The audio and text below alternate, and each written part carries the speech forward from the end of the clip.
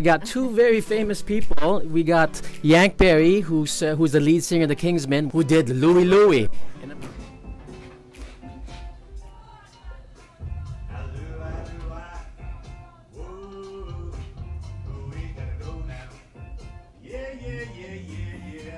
And of course, we have the best female electric guitarist in the world.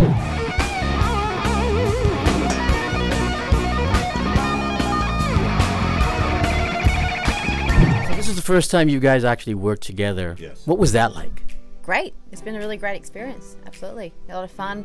And, you know, we actually started a couple of days ago with a full band. It's just really beautiful, the energy here and everything. And then It was magic. Really magical. Yeah, it was really magic. And everyone just worked together so well. And, you know, I think it's really captured that when you hear the song. And you had some great musicians. You had Nathan East, you had Craig. Yes. Tell me a little bit about that. How was that to work with? Well, I've worked with Greg and Nathan probably 20 years, 22 years. So they're super. How was it like to work with Yank? We love Yank. I mean, I've known him for, you know, eons now, and he's a lovely guy, he really is. And he, you know, he's one of the few guys that can get us together. Also, Jimmy Z, who Ori brought in, who's just sensational. Here's Edit Great. James.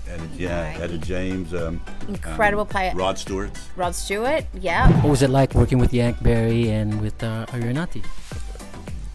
It doesn't get better, man. Yank, I just met him. He's so cool, very mellow cat, and he's got a hell of a history, you know. And you guys working with Muhammad Ali, man, I just want to touch you, you know. Like really good vibe from everybody. These guys know what they're doing, and you know, it was a pleasure. It was one of the funnest days you could have recording. You know, everybody's pretty funny in their own right, and they're just nuts. People are nuts. Mindy Abear. Mindy Abear on sax, who was a major delight. Great. I'll definitely use her in other sessions. She's phenomenal. So what was it like playing with Orianthi and Yank Barry? What was his job? Well, Yank was producing today, and it was, you know, it was great working with him. He's a fun guy, and you know, came in with a real thought of how to do this song, and it was a blast. You know, the band was killer, and Ori is always cool. One of Ori's musicians, Elias, who was an excellent drummer. He was on the date. I was in amazement the whole day because the people that I was playing with were legends.